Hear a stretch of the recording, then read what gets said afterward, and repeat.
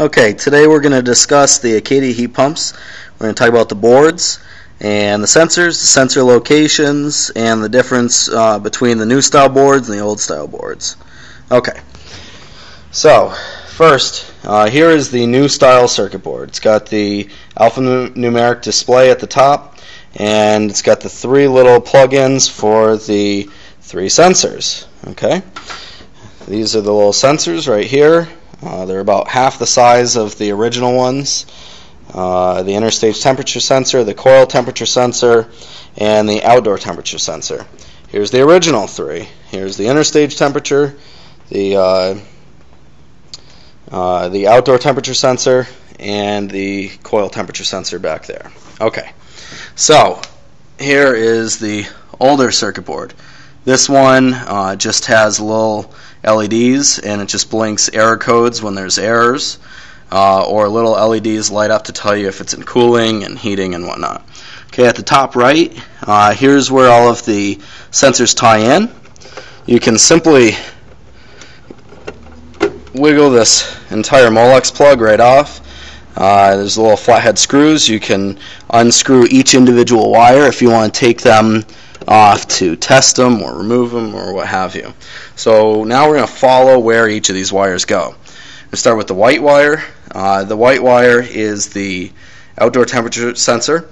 It goes right along in the back here, behind all of the in the back corner, in that little wiring bundle. Comes up along the side here and goes right out of the left side of the unit right there. Okay, and that is located right here. To get to it, you just simply take off the two screws there, and you'll be able to pull the sensor screw right off, and you'll be able to get to it pretty easily. Okay, that one's simple to get to. Next one is the blue wire. That's the CTS, the coil temperature sensor. Okay, and the coil temperature sensor again comes down along that bundle, goes down through this hole here. Once it gets down through this hole, it will go up and along the top in the back. Let's try to get a little more light on this. Okay, it will go up and along in the back, and it's going to come all the way down on the left-hand side. Okay, you can see that blue wire right back there. It goes into that little insulated bundle right there. It's got a couple little zip ties on it. However, it's insulated. You just pull that sensor right off of that tube down there. Okay, you can clip off a couple of these zip ties, and you can pull the thing all the way back pretty easily. The last one is the interstage temperature sensor. That's the yellow one. That's much harder to get to. That one again comes down this little bundle, goes down through the hole here, goes straight into the back, right in between the two compressors. Okay, and I'm going to stick the camera right up inside here and see if we can get a good look at that sensor in the back. Okay, so it's up and to the right of the compressor.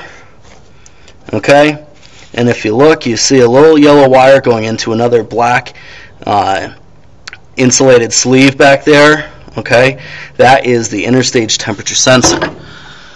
Okay, so regardless of what style of sensors you have, whether it's the new one or the old one, they're going to go to the same places. Okay, at least they should. For the old style board is going to have the error codes right on the panel. So when you take the door off of the unit, okay, you're going to see this cover for the electronics. You're going to take out the two screws, pop the thing open, and when you do, you're going to see this inside. It's got a wiring diagram, and then here are all of the error codes. Okay, it's going to tell you for so many flashes it's this for an error. Okay, so that's how you actually spot the error codes. The error codes for the new boards, they may have the error code stuck onto the panel, they may not. I'm not sure. So that is how to determine which board is which sensors are for which style board, and where they're located.